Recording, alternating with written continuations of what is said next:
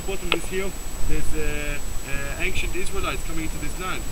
Just above the Mayan, just above the spring, you saw ancient Jewish burial from 2,000 years ago.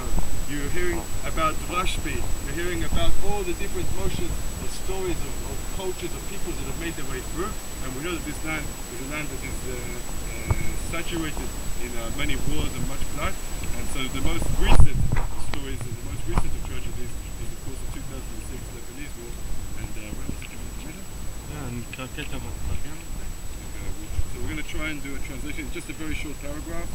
Before that we read it, we also need to say that every piece here in Israel has meaning to also for me, also for Eretz, that we was in the army, in certain army, I served in Golani unit, if you hear about it. So I served really also, I was in the second of war here in Lebanon.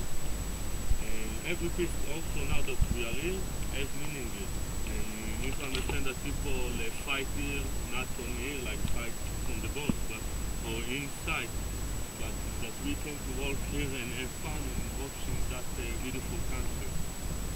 So also because that book that I read, start to read,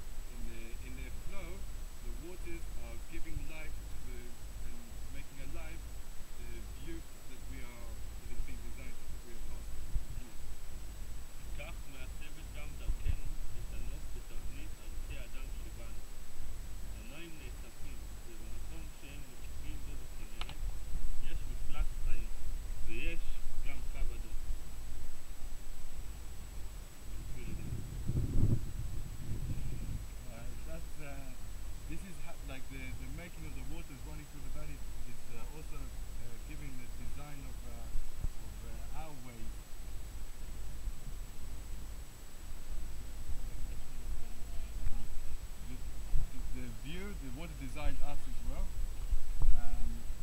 Inside the values of the person. The waters are collected in the place that they are kept in the Sea of Galilee. There's a level which is light, and there's a level which is a red line. And the red line in the Sea of Galilee is, of course, the red line that people you can't pump the water of the Sea of Galilee anymore. It's called the covered dog, as we call it. But you know that sometimes also in life we have a red line that we don't pass. So anyway, this is the idea.